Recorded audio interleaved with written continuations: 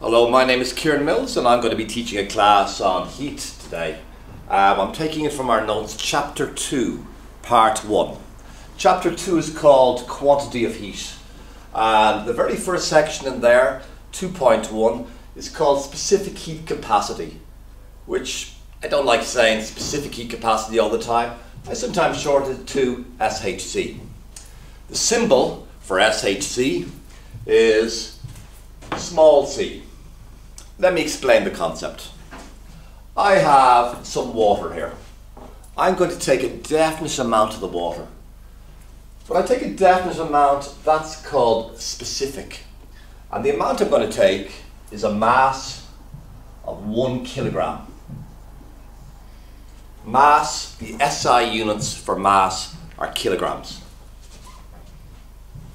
I'm also going to take some copper. And I'm going to take the same mass, a mass of 1 kilogram. Now I'm going to add heat to those. I'm going to add heat to the water. Heat energy is measured in joules. J. Now I want to raise the temperature by exactly 1 degree Celsius. I don't care what the starting temperature is. The starting temperature might be 20 and I want to raise it to 21. All I really care about is the change in temperature. The change in temperature is called delta. That's for change. And the symbol I'm going to use for temperature is theta. So I want delta theta to be 1 degree Celsius in each case. So as I said, I don't care what the starting temperature is. It might be 20 degrees Celsius and I want to raise it to 21 degrees Celsius. The question is, how much energy do I need to put into that water to make 1 kilogram of it go up by 1 degree Celsius? Now, they've done these experiments a long time ago and they've worked out that the total amount of energy, E, that needs to be put in there is 4,180 joules of heat energy. So I need 4,180 joules of heat energy to make 1 kilogram of water go up by 1 degree Celsius. Now what about copper? Well, I'm going to do the same thing. I have exactly 1 kilogram of copper and I want its temperature to go up by 1 degree Celsius. So again, I'm going to add energy to it. The amount of energy that we have to add this time is 390 joules. So compared to water, I only need 390 joules to raise the temperature of 1 kilogram of copper by 1 degree Celsius, whereas I need over 10 times more energy to do the same thing to water. Those materials have a special property called their SHC, or specific heat capacity. You can see that copper has a much lower SHC than water. That means it's far easier to heat up copper than it is to heat up water. It's actually very expensive to heat up water. It's probably one of the most expensive things you do in your house. So it takes a lot of energy to heat up the water, but the advantage of that is it retains that heat for a longer time. So when you drink your cup of coffee or get into your bath, it doesn't go cold after about 30 seconds. So that property of a material, how much heat I need to make its temperature go up by 1 degree Celsius, that's called its specific heat capacity. And I'm going to give that a special symbol, the symbol C. I can say for water, I'm going to call it C with a little letter down here called a subscript. CW is equal to 4,180 joules. But that's per kilogram, for every kilogram. So I can write it down like this, per kilogram, and for every degree Celsius the temperature changes, per degree Celsius. Now the way those symbols appear on the physics paper is, you see that kg, that's actually kg to the power of 1. they bring that above the line, so it becomes kg to the power of -1. So this is how the number for C will appear on your physics paper. 4,180 joules, kg to the power of -1, degrees Celsius to the power of -1. So what does it mean? Well, it basically tells me how much energy I need to raise the temperature of 1 kilogram of water by 1 degree Celsius. You need to know the definition for that. The definition is in your notes on page 6. So the definition says the specific heat capacity of a substance is the heat energy to change the temperature of 1 kilogram of the substance by 1 degree. Now, the SHC of copper, well, the symbol of copper is Cu. So I'll write down C with Cu there, and that's 390 joules per kilogram per degree Celsius of copper. Those values, they're not in the table book. So if you get a problem on this in the Leaving Cert, well, they're going to have to write those values down on the paper. Now, I can develop that into a little formula. Think about this. To change the temperature of 1 kilogram of water by 1 degree Celsius, I need 4,180 joules of heat energy. What about 2 kilograms? Well, if it's 2 kilograms, I'm going to multiply that number by 2. What about 2 kilograms by 3 degrees Celsius? Well, I'm going to multiply that number by 2 and then by 3. So here's a formula for the amount of energy that I need to put into a substance to raise its temperature. That symbol C, that's for 1 kilogram and 1 degree Celsius. What happens if I've more than 1 kilogram? Well, you multiply it by the mass. What happens if I have more than 1 degree Celsius? Well, I'm going to multiply it by delta theta. So I have a formula for SHC, and it's E is equal to mc delta theta. Now that formula is in your table book. You can see that on page 6 in your notes. That's on page 58 in your table book.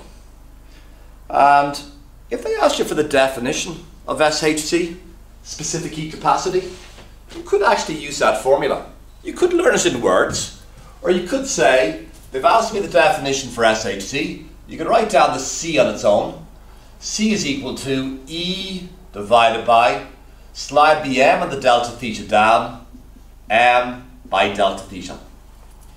Now if you write down the definition as a formula, make sure that you write down what everything stands for. You have to write down that C stands for specific heat capacity. I'm writing in shorthand there, but you write it down as the full word in the exam. And also write down the units, joules per kilogram per degree Celsius. E stands for heat energy. And heat energy is measured in joules. M stands for mass.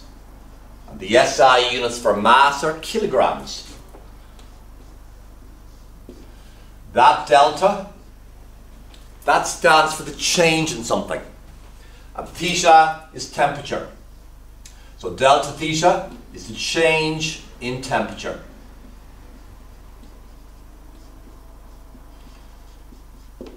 Now the change in temperature can either be in degrees Celsius or kelvins. Kelvins was explained in the first chapter. I'll use degrees Celsius for now. But sometimes you will see, when you look at the units given on the paper, that will be per K, K to the power of -1. So here's my first formula. E is equal to mc delta theta. Use that formula anytime a substance has its temperature changing. Now, there's something closely associated with that called heat capacity. And the distinction between specific heat capacity, whose symbol is little c, and heat capacity, whose symbol is capital C. Now, slight distinction. Sometimes they don't give you the mass of something. You see, little c is to do with the energy per kilogram. Let's say we have a spoon here, and I don't care how heavy it is. All I care is this. I have a value called big C, which is its heat capacity. And its value is 100 joules per degree Celsius for this particular spoon. Now, what does that mean? That means that for that spoon there, I've got to add 100 joules of heat energy to make the temperature of that spoon go up by 1 degree Celsius. I don't care about the mass of the spoon. This is a number for the entire spoon. So when they use capital C, they will call it heat capacity. Little c, it'll be called specific heat capacity. And the formula is very like this formula here, except I don't have the mass in it. So therefore my formula becomes E is equal to C by delta theta. That formula is also in the table book. Now let's do a question on that. I'm going to do from page 7 in the notes. I'm going to do example number 2, which says a metal spoon at a temperature of 15 degrees Celsius is put into a cup of 250 grams of hot water at 65 degrees Celsius, causing its temperature to fall by 3 degrees Celsius.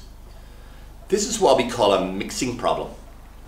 So what I want to do with this problem is just sketch a little diagram. There's my spoon. They're telling me in this particular problem that the starting temperature of the spoon is 15 degrees Celsius. We're going to put that into a cup of water. Sometimes they mention the container, sometimes they don't. Look, if they don't mention the container, that will not be part of my solution. If they do mention a container, like a calorimeter, that's very much part of our solution. And we'll see examples of that later on. Now, the mass of the water in the container is 250 grams. Its temperature at the moment is 65 degrees Celsius. So I'm going to put the spoon into the water. As a result of that, the spoon is going to absorb heat from the water. There is an energy or a heat transfer. Always write down the energy equation. The energy gained by the spoon by putting it into the hottish water is equal to the energy lost by the water. Heat is going to flow from a hotter body to a colder body until it reaches something called, and here's a nice little expression, thermal equilibrium. They come to the same temperature. Anyway, the question is, I need to, in this particular problem, to find the heat capacity. When they say heat capacity, they didn't use that word specific. I'm talking about big C. So I'm talking about big C for that particular spoon. Anyway, what happened to the temperature when I put the spoon into the water? They told me that the temperature falls by 3 degrees Celsius. So it goes from 65 degrees down to 62 degrees Celsius. You see that final temperature, 62 degrees Celsius? Put a box around that. That's the final temperature of everything. That's the final temperature of the spoon, and that's the final temperature of the water. Now, I have my energy equation. The energy gained by the spoon is equal to the energy lost by the water. Now I'm going to write in my formula. Well, they didn't mention any mass of the spoon, didn't they? They're talking about heat capacity. What's the formula for The energy, when we mention just heat capacity, it's E is equal to C by delta theta. What's the energy gained by the spoon? It's going to be C by delta theta, brackets, spoon. And that's equal to the energy lost by the water. Now they didn't mention the mass of the water, so I'm going to use my normal formula, which is E is equal to mc delta theta. So it's going to be mc delta theta, brackets, and I'll write W there. So how do we solve these problems? We draw a little diagram, we write down in words some kind of energy equation, then we write in the formulae, and now finally we put the numbers in. So what are the numbers? I'm looking for a big C. What's the change in temperature of the spoon? The spoon was 15 degrees Celsius and it changes into, becomes 62 degrees Celsius. Take those two numbers away. Now make sure that you always keep the change in temperature positive. Don't let it go negative. So it's going to be 62 minus 15 degrees Celsius. Use your calculator, use your head. I get 47 degrees Celsius. And that's equal to the energy lost by the water. The mass of the water, look, they gave me the mass of the water in grams. And I know that the SI units for mass are kilograms. So you always have to change grams into kilograms. Now I wouldn't bother using my calculator because it just takes too long. It's very, very simple. You're going to divide by 1,000. And if I divide by 1,000, what do? I jump the decimal point 1, 2, 3 to the left. So that gives me 0.25 kilograms. So the mass of the water is 0.25. The SHC of the water, they have to give you that in the question. And it's given on page 7 in example 2 in your notes. And its value is 4,180. Multiplied by the change in temperature of the water. There's the starting temperature of the water, 65 degrees Celsius. There's the finishing temperature. So the change in temperature, keeping it positive, is 65 minus 62, which is 3 degrees Celsius. So now finally, some simple algebra. I'm going to solve for C. Just slide the 47 down, so it's 0.25 by 4,180 by 3 divided by 47. So put that into your calculator. And you know, when you're watching this video, always have your calculator in front of you. So be an active learner. Don't be a passive learner where you just sit back and watch the teacher do everything. That's the only way you'll really learn, is by doing everything yourself.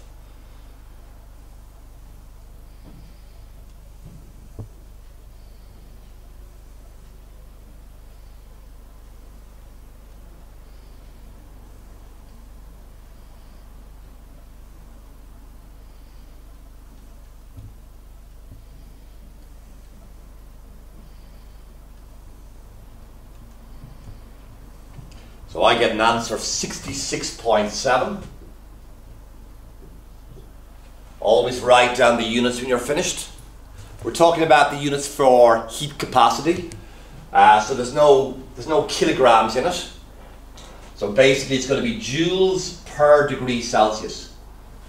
So essentially what I'm saying is, for that particular spoon, if I want to raise the temperature of that entire spoon, I'm going to have to put in 66.7 joules of heat energy to make that spoon go up by 1 degree Celsius. Right, let's move on to slightly more complicated problems. I'm now going to move on to example 3, which is on page 7 in the notes. So example 3 tells me when 25 grams of warm copper. How will I show the copper? These are little bits of copper, sometimes called copper turnings. So when 25 grams of warm copper were placed in 20 grams of water, there's my 20 grams of water, at 12 degrees Celsius, it was found that the temperature of the water increased to 22 degrees Celsius. They sometimes say this, assuming no energy was transferred to the surroundings. So in other words, it's an absolutely perfect problem that the hot copper went into the water and all the heat stayed in the system. It didn't leak out into the atmosphere. Anyway, it's 25 grams of copper. Remember what you do? We turn that into kilograms. You don't always have to turn it into kilograms because, you know, if it's grams on both sides, it will actually work out sometimes. But I would suggest, you know, just get into the habit of turning it into kilograms. You don't have to worry about anything. Divide by 1,000, decimal point at the end, 123, that's 0.025 kilograms. Mass of the water, 20 grams, change into kilograms, 0.02 kilograms. So I'm going to put the hot copper into the water. What are the temperatures? The water is at 12 degrees Celsius. So I'm probably going to have a thermometer in here to measure the change in temperature of the water. So at the moment it's at 12 degrees Celsius. And when the copper gets put into the water's temperature increases to 22 degrees Celsius. That will be the final temperature of everything. That will be the final temperature of the copper turnings and the water. So I'm just going to put a box around that. And what's the question they're asking me? They're saying calculate the original temperature of the copper. The original temperature we'll call theta. So theta is equal to question mark. So that's my first step, isn't it? Nice diagram. All the information that I need is there. What about constants? Well, they've given me a constant. They've given me two constants. They've given me the SHC of water, CW, and they've given me the SHC of copper, C of copper. 4,180. Units are a bit of a mouthful all the time, aren't they? Joules per kilogram per degree Celsius, and 390 joules per kilogram per degree Celsius. This formula here is your normal formula. The one that I did for example 2, they use occasionally. They just talk about heat capacity, but in general you're going to be using MC delta theta most of the time. Now, problem set up. All my information is right there in front of me. Now I write down my energy equation in words. Something gains, something loses. Well, the hot copper goes into the cold water, and as a result of that, the copper is going to lose energy and the water is going to gain energy. Right, what's the formula for the energy? Well, they're both staying as they are, but just changing temperature. What I mean by staying as they are, they're not melting, they're not vaporizing. That will be the next class when we talk about specific latent heat. So if they stay as they are and their temperature changes, I'm going to use MC delta theta. So I'm going to use MC delta theta to show that's all to do with copper. Put copper there. And then the energy gained by the water is MC delta theta, W. Now let's put the numbers in. The only number I don't know is the starting temperature of the copper turnings. Well, the mass of the copper, 0.025. The SHC of copper, 390. The change in temperature of the copper. This is the hardest thing that you're going to do. The starting temperature of the copper was theta, and the final temperature is 22. Now remember, I want to keep delta theta positive. So I've got to imagine approximately where is theta. I think it's fair enough to assume that theta must be bigger than 22. it certainly couldn't be less than 22. If it was less than 22, there's no way the temperature would get up to 22. So I can assume that theta is bigger than 22. So when I take them away, it's going to be theta, starting temperature of copper, minus 22, final temperature of copper, and final temperature of everything. So the change in temperature of the copper is theta minus 22. And that's equal to the energy gained by the water. The mass of water, 0.02. The SHC of water, 4,180. And the change in temperature of the water, well, that's easy. Starts at 12, goes to 22, keep it positive. 22 minus 12 is 10. I want to solve that for theta. Look, there's lots of ways you can solve it. You know, I'll show you one way, but you'll be doing it yourself anyway. But the way I would solve that is, do you see that bracket there? I would leave that on its own, and I would divide by those two numbers on the other side and slide them down. So I end up getting theta minus 22. I actually don't need the brackets now. Is equal to 0.02 by 4,180 by 10 divided by 0.025 by 390. So I'm going to put that into my calculator.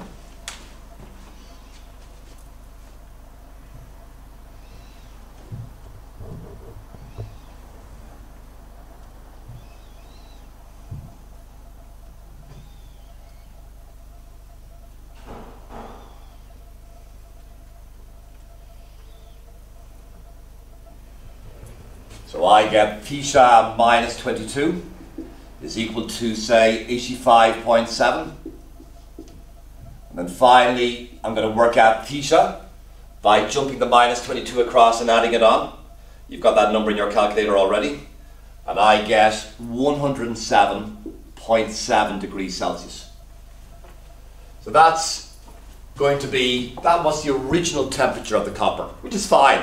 I mean, I don't know what the melting point of copper is, but that answer is fine. If it was water, for example, it wouldn't be fine because water boils, vaporizes at 100 degrees Celsius. Right, let's just do one more example on SHC, and that will conclude the lesson. So, the last example, example 4, it's on page 8 in your notes. And it says, 350 grams of water at 75 degrees Celsius is mixed with 400 grams of water at 10 degrees Celsius contained in a copper calorimeter. So actually the container now becomes an important part of this. So the container is very much part of the overall equation. Anyway, what's our first step in these problems? Nice diagram with all the information on it. Second step, energy equation in words. Third step, write down your formulae and then do your calculation. So let's move on to example 4, which is on page 8 in your notes. Example 4 says 350 grams of water at 75 degrees Celsius is mixed with 400 grams of water at 10 degrees Celsius. Contained in a copper calorimeter. This time the container is going to matter because calorimeters will absorb heat. I'm going to represent the calorimeter in red like that. Now I've also got two waters, so I don't be writing down W on one side, W on the other and confusing things. So I'm going to call one water A and the other water B. So the mass of water A, MA, is 350 grams, and of course change that into kilograms, 0.35 kilograms. We have 400 grams of the other water, we'll call that B. So MB is 0.4 kilograms when you change it from grams into kilograms. What about the temperatures? This water here is at 75 degrees Celsius. The other water is at 10 degrees Celsius. Now what you have to understand is this, is that water and that calorimeter are together, and they are what we call in thermal equilibrium, where heat will flow from one to the other. So if the temperature of the water is at 10 degrees Celsius, once it's been sitting there a sufficiently long time, the temperature of the calorimeter will also be 10 degrees Celsius. Now as a result of that, when you mix them together, the temperature will change. Well, if I put that hot water into that coldish water, the temperature will go up. We don't know what that number is, so I'm going to call that theta. And that's what I have to find. That will be the final temperature of everything, so I'm going to put a box around it. They gave me the mass of the calorimeter as well. The mass of cal, that's 120 grams. I'm just going to go directly in my head to kilograms. That's 0.12 kilograms. We have our usual SHCs, the SHC of water and the SHC of copper. They're available to you as well. So there's my problem. So my next thing then is to write down an energy equation. Now, that water there, that's going to cool down. You can imagine where theta is. If you pour water at 75 degrees Celsius into water at 10 degrees Celsius, the temperature is going to settle somewhere between 75 and 10. So I'm going to say, here's my energy equation in words. The energy lost by A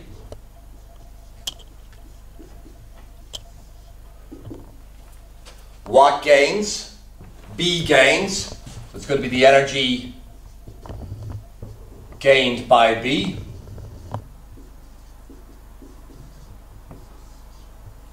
And this time I've got to include the calorimeter. So it's plus energy gained by calorimeter.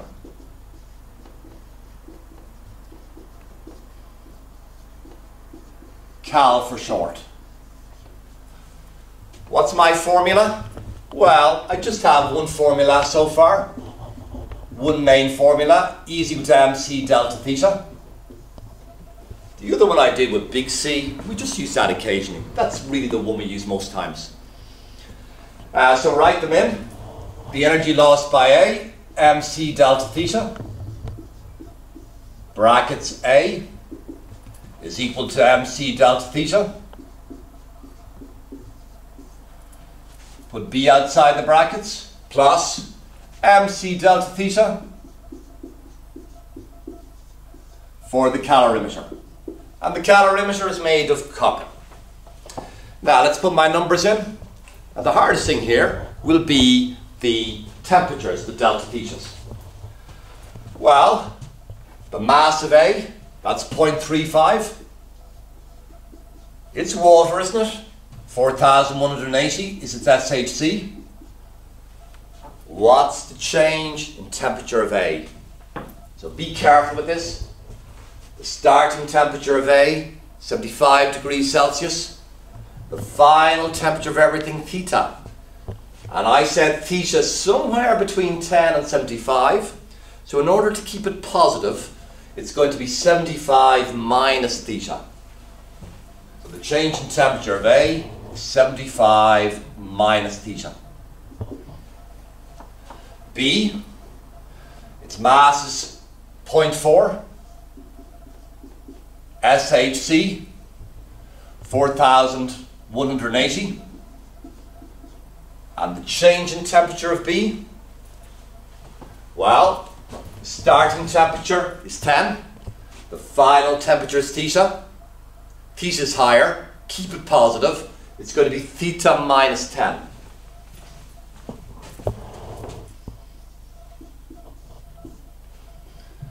Plus the energy gained by the calorimeter, mass 0.12. The SHC of the calorimeter is made of copper, so that's 390. And the change in temperature, Well, that's going to be exactly the same as the change in temperature of water B, theta minus 10. They're in thermal equilibrium. Now, that's the physics of it actually finished. The rest of it is just mathematics. Multiplying everything out, bringing all your thetas to one side, bringing all your numbers to the other side, which I've done in the solutions, so you can check it in the solutions. I'm just going to check the answer. All the answers to these questions in chapter 2 are on page 12. And the answer I get for example 4, I get theta is equal to 39.9 degrees Celsius.